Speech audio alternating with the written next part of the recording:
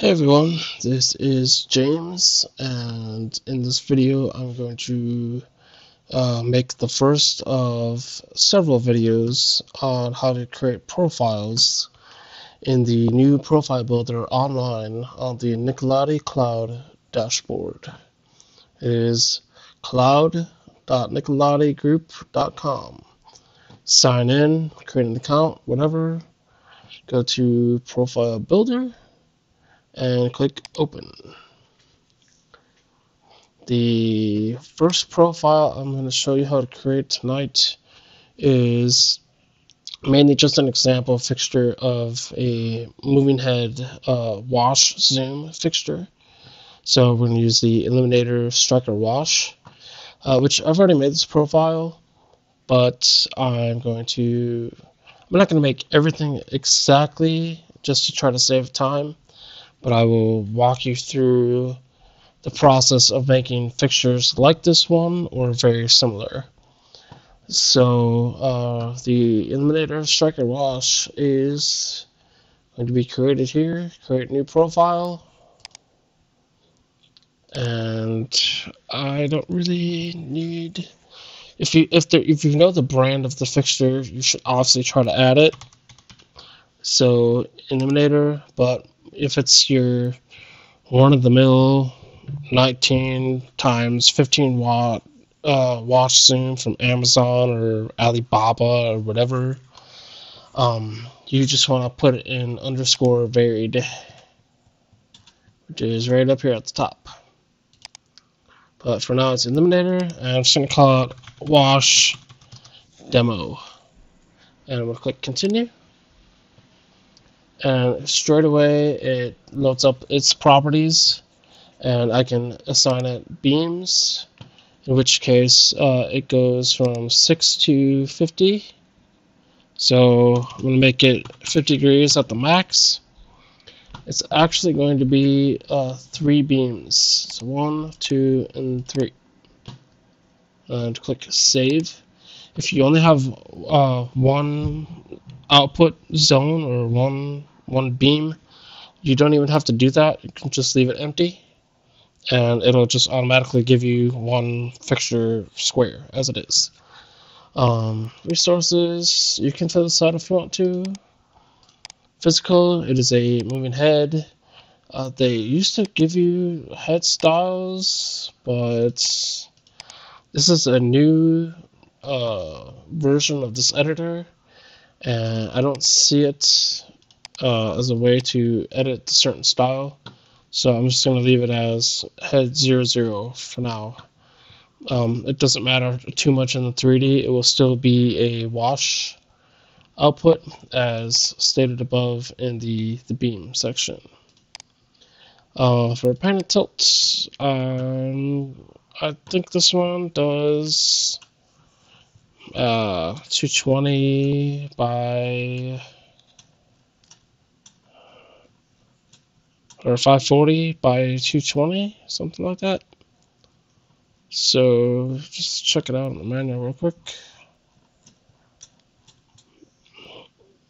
540 to 210. So we could just change this in here. 540. Hit enter to save it. And just dial this down to 210. That's if you want a custom center for your custom profile that you're making for something, you can do that here. This is just the DMX value for center in most of our softwares. These are usually being called by default now. In the past, they would just 0, 0, 0 pan and tilt, but now we're actually calling the center it's as a default value. So that's something to keep in mind when you're doing the centers. The speed is mainly just a reference for the 3D visualizer.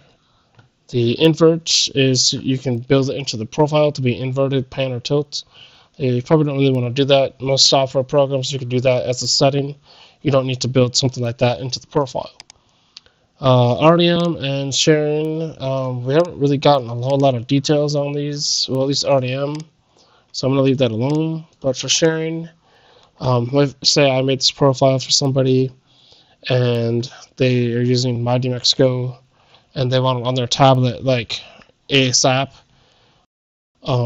They could just tell me their email address that they used to sign into the app on the iPad, and I can enter that email address here, and it'll automatically get sent to their user folder in the MyDMX Go, and even to their Cloud Portal account online for like the WMX1 and stuff like that.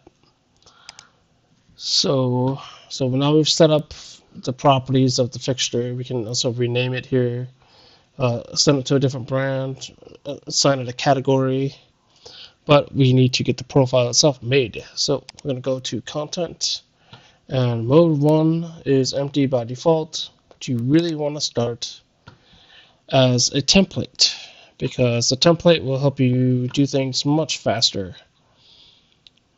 So allow me to get this template set up for this first group of channels here. So I'm going to do add channels, and we're going to add pan and tilt. And so there's no fine from this selection. The pan and tilt fine isn't generated until after you've put it into a mode. So if you're trying to add another pan or another tilt for your fine channels, don't do that. Just add one pan and one tilt. The fine channels are handled in just a moment. So they'll be handled later on. So pan and tilt, now we got red, green, blue, and white. And we've got multiple pixels here in this fixture. But since this is the template, I only need to add one base channel of each. I don't need to add 3 sets of red, green, blue, and white channels into the template. I can simply use the base channels, or every channel that I'm going to need, into the template. I don't need multiple repeats of anything. So I'm going to keep going. We have CTO, linear CT, which is right here. As you scroll down through the list, it is, I'm missing it. Which color?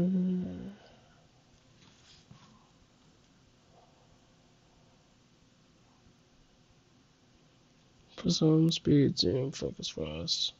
Filter, sorry about that.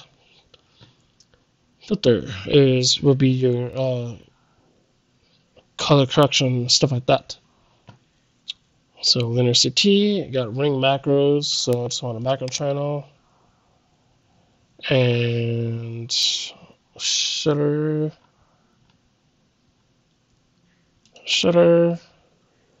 dimmer.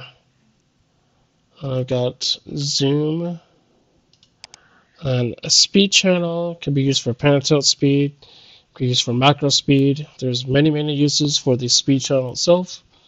You just want one of them. So shutter, dimmer, zoom, speed, and then we can do special functions in other. And that is it for this fixture. So now we've established this as our template for the entire fixture, because it contains a channel for every function and it doesn't include any repeats. So and of course you can repeat stuff if you wanted to or not, but I'm not going to do that yet. You know, some of this stuff is still a little bit new to me, so I'm not going to mess with anything. Just leave everything as the default for now, and after I add it, I can change it up later. So for example, I don't need to create presets for pan or tilt, not yet. It does not accept presets, neither does red, green, blue, or white, but filter does, and I just want to add this filter is a But I also want to add in the off part of it, so like no function. And see, I messed up the order of this, which is fine because once I generate it, I could just drop it, drag and drop it. No function to filter. The value is what, 0 to 9, right there. Then the properties of the filter are 3.2 to 10K. So I'm gonna do 3 to 10. So as soon as I use this in the software, it's going to pop on the 3.2 and scroll through all the different white color presets up to 10,000K. So now we're working down to the ring macros.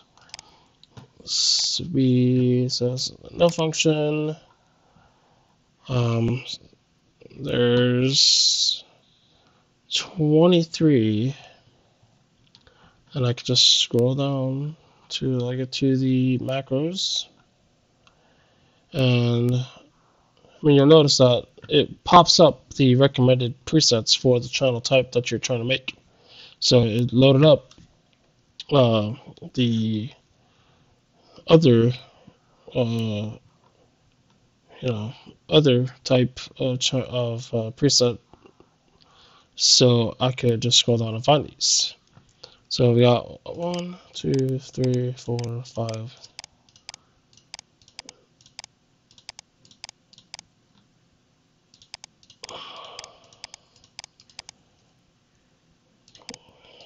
Two, 23, and then we have some color stuff going on here. So color, I like to just use these. We used to have a nice one for like a color jump and stuff, but we don't anymore. So I just use color mix 1, color mix 2, and then sound autoplay. So that would be like a microphone or music.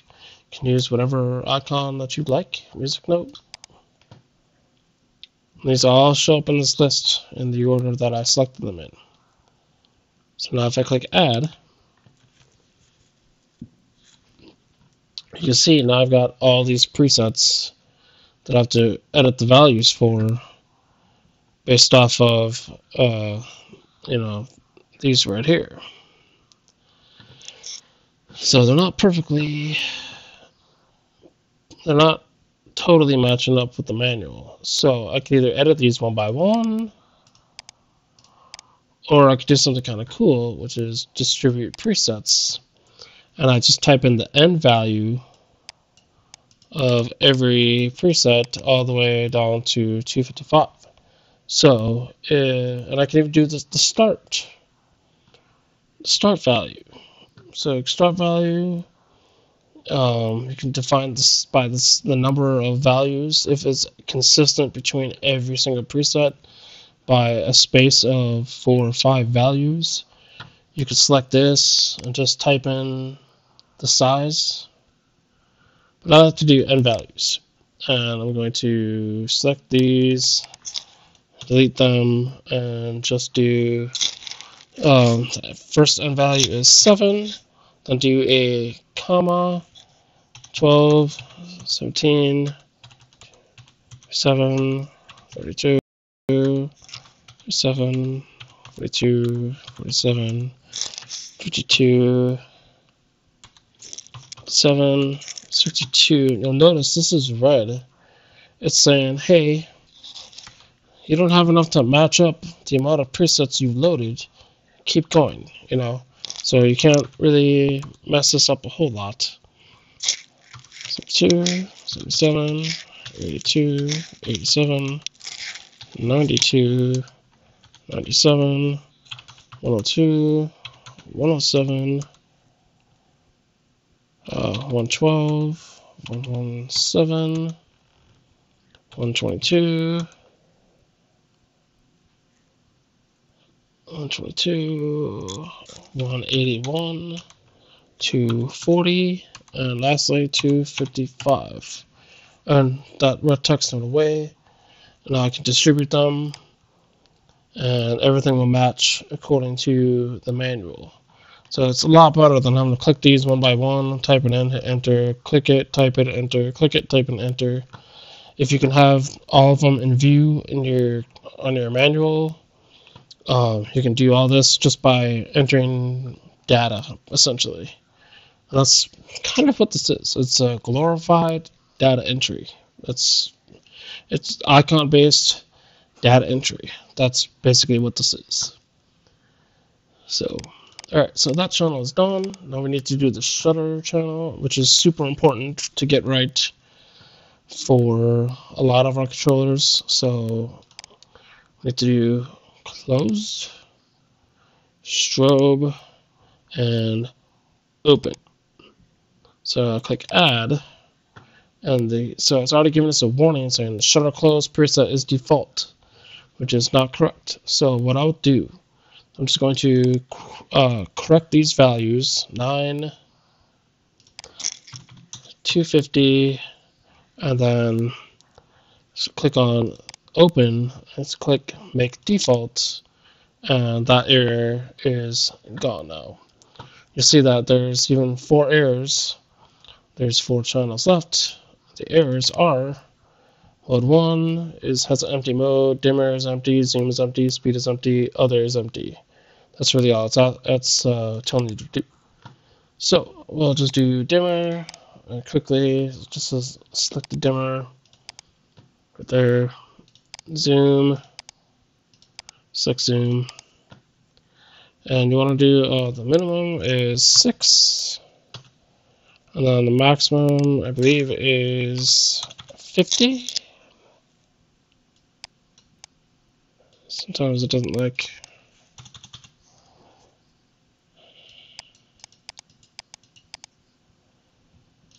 Yeah. Sometimes a little picky.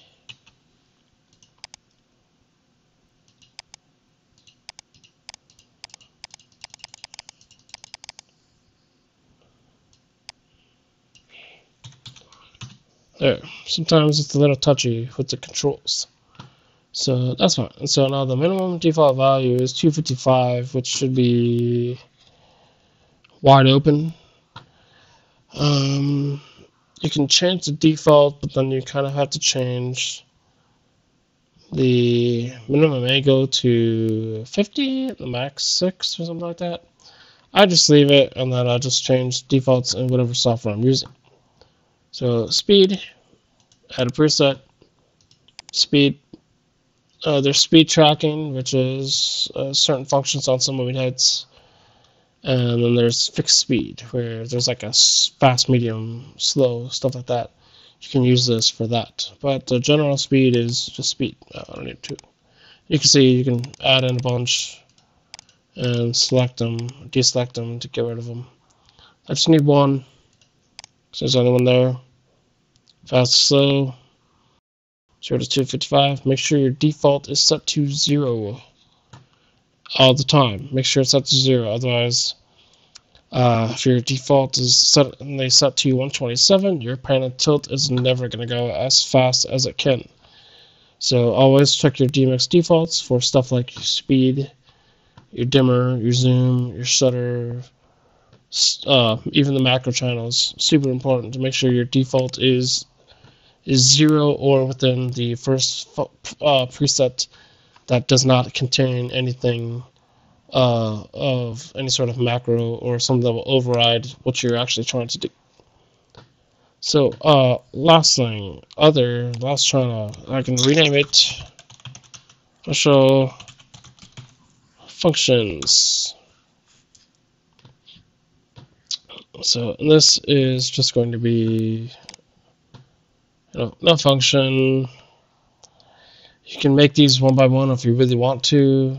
Auto, sound, reset, and no function.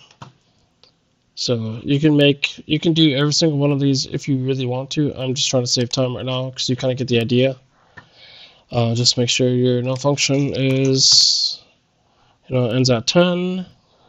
Your autos end at 90. The sound ends at 230. Reset ends at 240. Last one, 250, 241, 255. So, and again, you can create more of these icons if you want to. I'm just trying to save time explaining this stuff right now. So, we are done with the template. I still have an error because I haven't generated it into a mode. So, if the first mode could be 13 channel, or it could be 23 channels. So we'll just do add channels, do select all, and we'll click add. That is 13 channel mode essentially. But you'll see I have some little red errors to check. They always make you check the speed channels for assigning it to the target, which for us is pan and tilt. So just make sure you assign that, and then it'll be nice and happy. It'll tell you it's all good. So for this type of fixture, the speed channel has to be checked and assigned. For other types of fixtures, like things like global rotation, prism rotation, anything that has like a rotation value or speed assignment will have to be assigned to a channel for the profile to be good.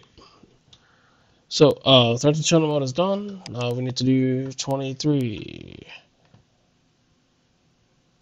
So we'll add channels. I'll do these two first. We'll click add. And this is where I can do 16-bit. So pan 1, 16-bit. It goes right underneath it. So 2, 16-bit.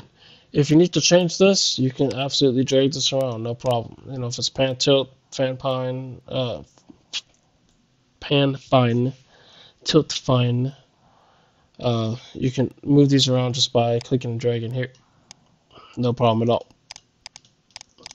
So, but I need to add more stuff. So here's where I have all of our pixels. So I want red, green, blue, and white.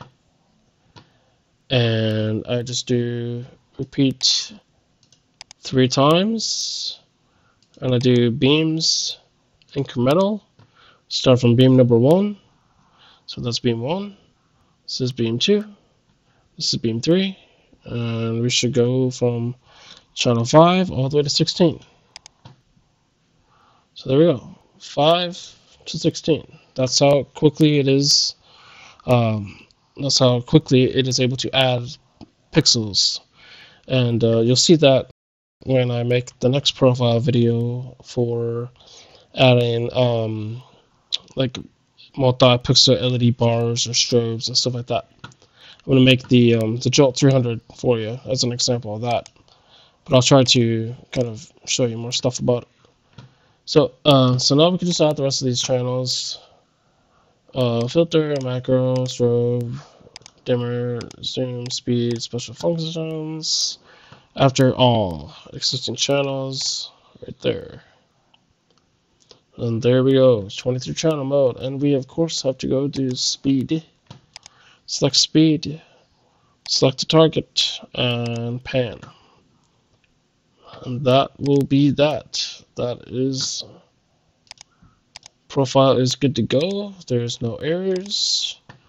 I can now go back to properties and share it with somebody if I wanted to. I can set it as public. You can share it with support. That's on the Nicolati side. They'll evaluate it, and if it's a good enough profile, they'll add it to the main library, maybe, or they'll just leave you alone for you to have it on your side. I can also download it to my desktop, and automatically this is added to my my profiles in my cloud portal. So if I go back to Cloud Portal and I go to Profiles, sometimes it gets these weird warnings. You should just ignore them. Switch over to date of modification, show the last 100, apply.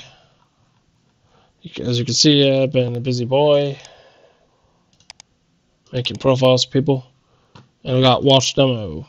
It's assigned to illuminated lighting. And I can even change the owner. I can delete it. I can re-edit it in Profile Builder. It opens up a new tab. And there I go. Back to where I was before. Template. That's the other thing. If you edit something in the template, it will actually filter down to the modes. So, if I change, for example, just for fun, if I change the strobe to be 245, so I've now edited that into my template. If I now go to the shutter channels, it's now updated 245. So if you need to edit something quickly, it's really good practice to make all the channels in template, so that way you can edit them much quicker later on. So I think this is what, 250, whatever, right? It doesn't matter. I'm not using this anyways. 250. Yeah. So now once again, filtered down into the channels. So that's how you make moving wash fixtures.